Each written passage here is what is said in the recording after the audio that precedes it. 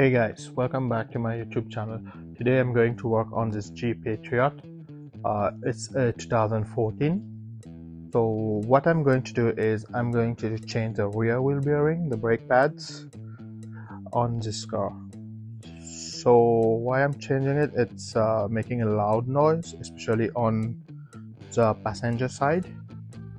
But I will change both sides because the other one too is making some noise as well. Let's get started. First thing first, we'll start by jacking up the car.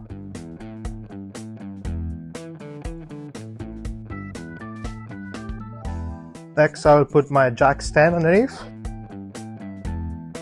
Here, one on this side and one on the other side. So to check wheel bearing, so there's two ways, three ways actually. So this one has an ABS sensor. So if the ABS light is on, so that's one sign that the wheel bearing is gone. We can put your hands like 9 and 3 o'clock and we move.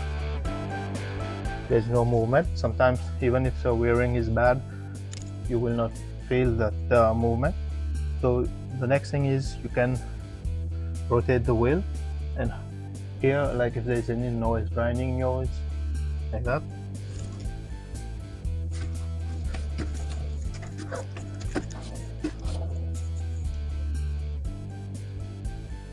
You can hear how it's like the noise is loud. So next thing is I will take off the tires. So I'll use a 19mm socket to remove the lug nuts.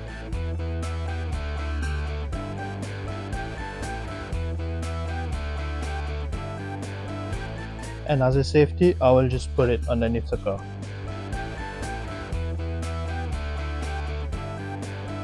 The next thing is I will remove the cutter pin and this washer. I will apply some penetrating oil.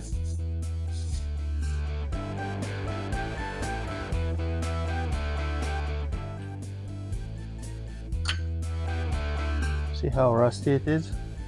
So I'll apply some penetrating oil here, and I will use my wire brush to clean up this thread. And using a 32mm socket, I will loosen the CV axle bolt.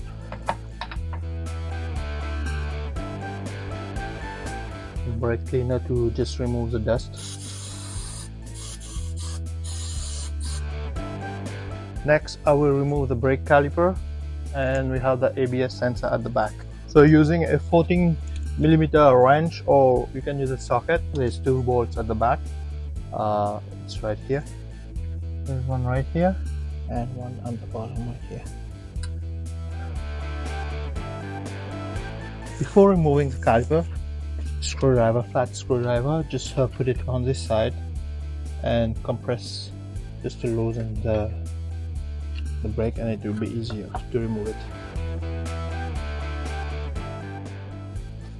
We can take out the caliper just like that and place it right here. Next, we are going to remove the ABS sensor switch. So here's the switch clips. I'm using a screwdriver and pry it out. Next, we have 4 bolts that holding the hub and the wheel bearing. We have 1, 2, 3, 4. I'll put some penetrating oil in it, and it will be easier for me to remove. So using a 17mm socket and a ratchet, I will loosen these bolts.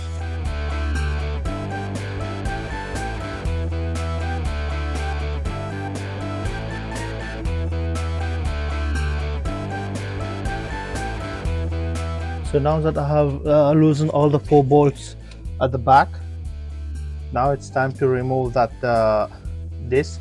We need to remove the disc. So loosen this one.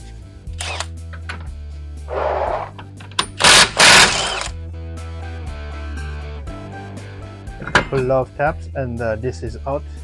Now I'm going to remove all the 4 bolts and give it a small tap so that this can come out.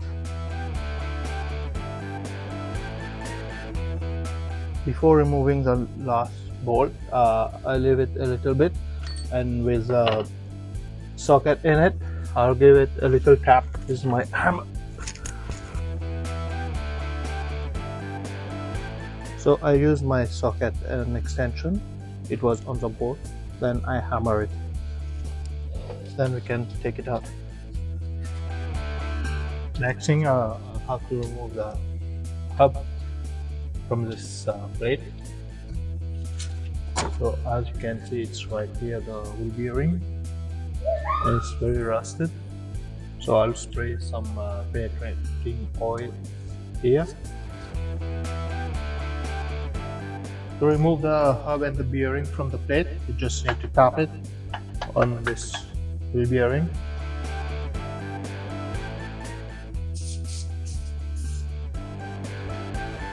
And just like that, the wheel bearing is out.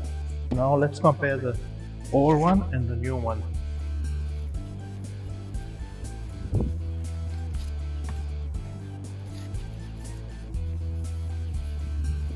Next, I'll just give this a good clean before putting everything back. So I'll use my wire wheel and start the cleaning.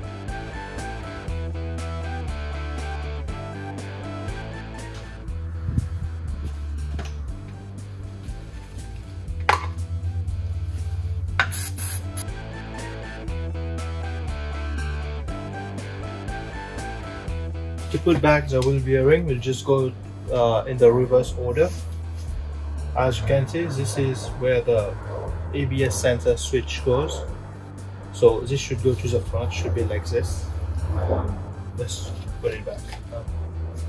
First, I'll just apply some anti-seize.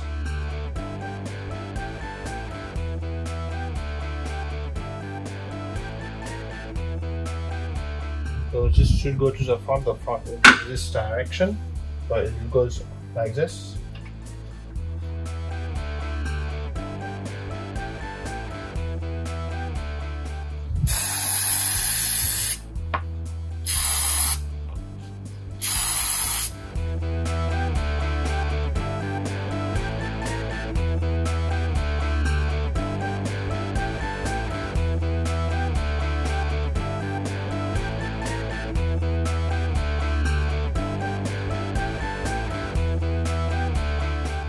Then we'll put back the ABS sensor.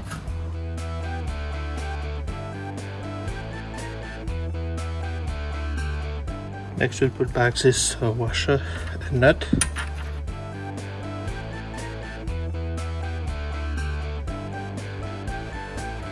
So right now I'm going to put back the brakes, the disc and the brakes, put the wheel back on. Then we'll torque this nut to 181 foot-pound. And then we'll put back the spring washer and the nut cap. So I will change this in another video. I'll show you how to change the disc and the brake pads, and also we'll change the brake fluid on another video. I'll show you. For this time I don't have the brake pads right now, so I'll put back the old one and we'll try it and see if the noise went away.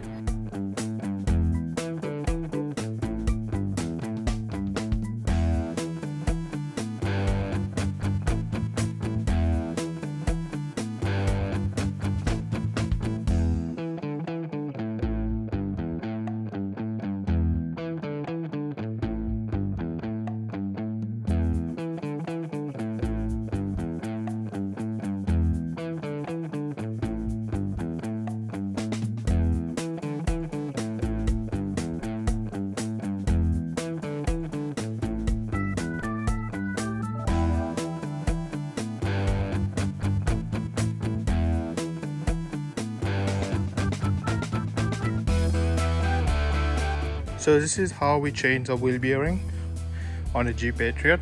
So I repeated the same process on the other side, and now I'm going for a test drive.